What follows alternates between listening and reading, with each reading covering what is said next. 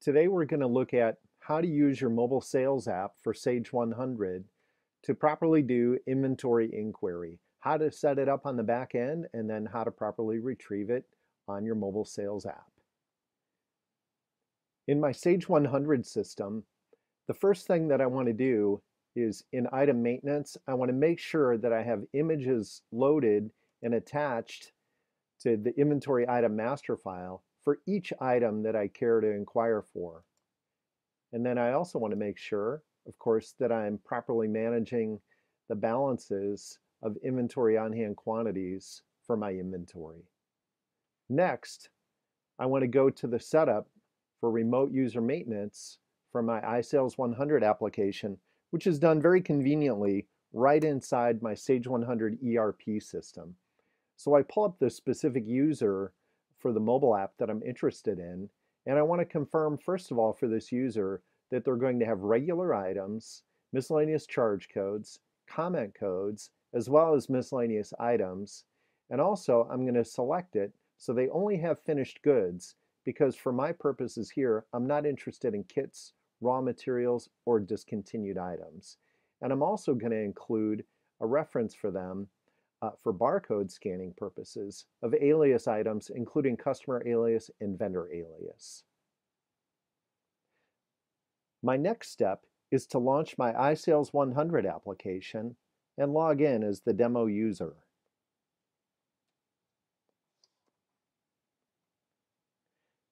Next, I'm going to synchronize my data to make sure that I've brought the database locally down to my device. Next, I'm going to pull up my inventory items, and I'm going to locate the lamp that I'm interested in inquiring about.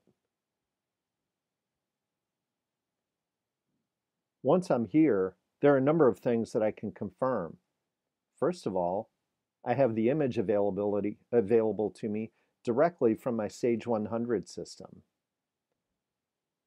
I have the standard price, and then I also have inventory on-hand availability as well as on-purchase and on-sales order quantities for each warehouse.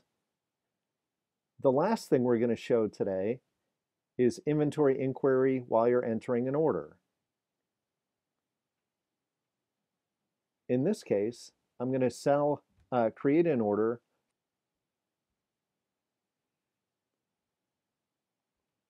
I'm going to search for and select my lamp.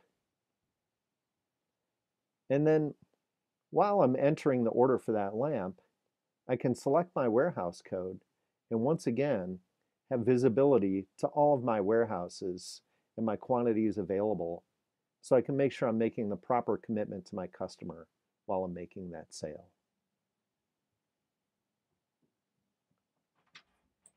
And then the last piece is quantity sales. Any standard price that's built in to the standard system will be followed through iSales 100.